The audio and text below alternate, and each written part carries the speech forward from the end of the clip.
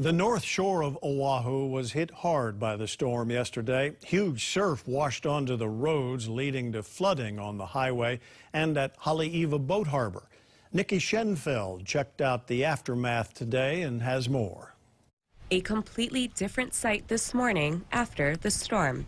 Sun, no wind, and much calmer ocean conditions. We're really amazed by the big surf and how it kind of spilled over all the way to the street because it wasn't there when we started out, so that was really amazing to see. You can see the sand across the road at many spots this morning. Waves reaching Kamehameha Highway from Sunset to Haleiwa. And while it was a sight to see for thousands on the North Shore, some residents thought the city and state should have blocked the highway off to the public due to the poor conditions. In the past, they did close the road, close Cam Highway for residents only, and they were checking IDs and they were turning people around right at the signal.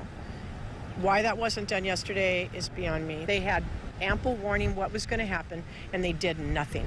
I reached out to state transportation officials and was told the city and state agencies work diligently to keep roadways open and accessible for the public, and closing a major thoroughfare is a last resort.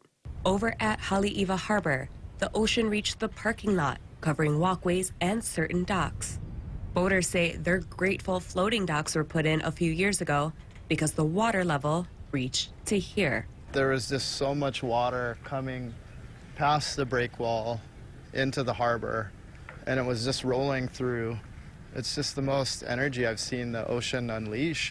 Freed tells us the boats were okay. A few had some broken lines and others had minor damage to their sails. Nikki Schenfeld, KH12 News.